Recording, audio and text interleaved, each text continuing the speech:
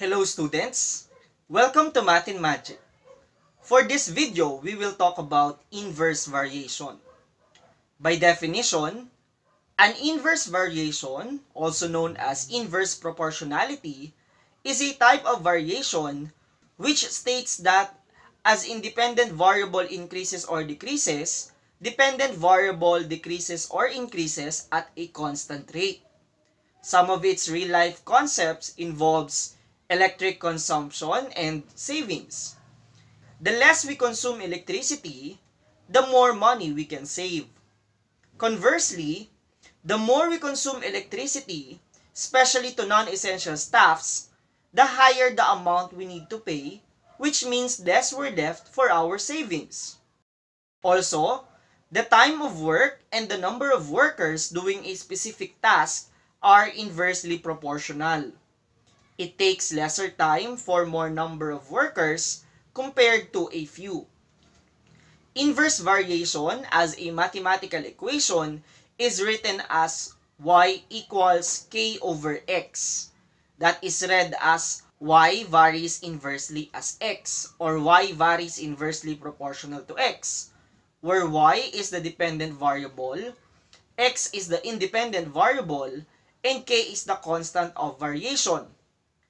Now, when finding the constant of variation, we typically multiply the dependent and independent variables. So, k is equal to y times x, or simply yx. The graph of an inverse variation, y equals k over x, is a curve that does not intersect any of the axes x and y. It shows that as one quantity increases, other decreases. Now, to better understand this, here are some examples. Item number 1, y varies inversely as x. Y is equal to 5 when x is 4. Determine the following. Letter A, constant of variation. Letter B, variation equation. Letter C, value of y when x is 10. And letter D, graph of the variation.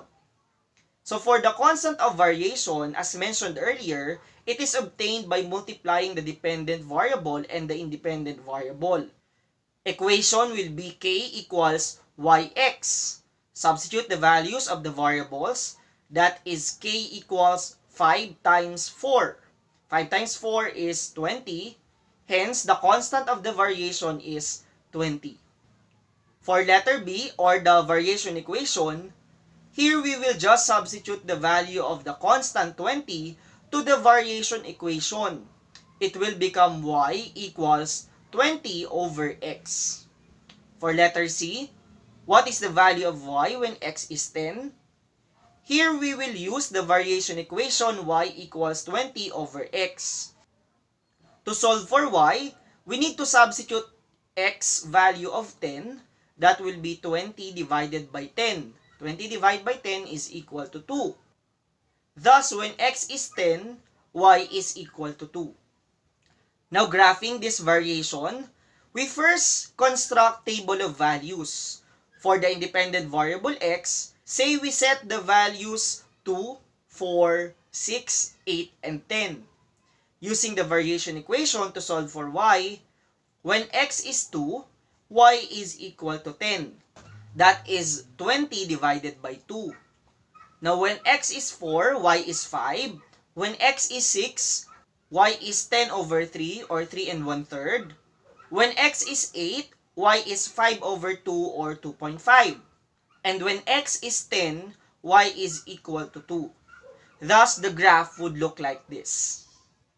For our second example, the table below shows the time denoted by variable t in hours taken by a car that travels uniformly from Laguna to Manila at speed v in kilometers per hour. For the first row, that is for time denoted by the variable t, we have 2, 3, 4, 5, and 6. For the second row, we have speed denoted by variable v. Here we have 75, 50, 37.5, 30, and positive 25. Now, determine the following. Letter A, the constant of variation. Letter B, variation equation. Letter C, how long will it take for a car driving at a speed of 100 kilometers per hour to travel from Laguna to Manila?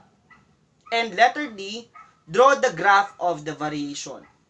In this example, for letter A, the constant of variation, here we will multiply the independent variable, which is the speed, by the dependent variable, time. The constant will be k equals 2 times 75. 2 times 75 is 150. Also notice that even if we will use other pairs like 3 and 50, 4 and 37.5, k is still equal to 150. For letter B, variation equation, as you can see, as the speed of a car decreases, the time it covers a certain distance gets higher. With that, we will follow the formula for an inverse variation. That is T equals K over V, or T equals 150 over V, since the constant of variation is 150.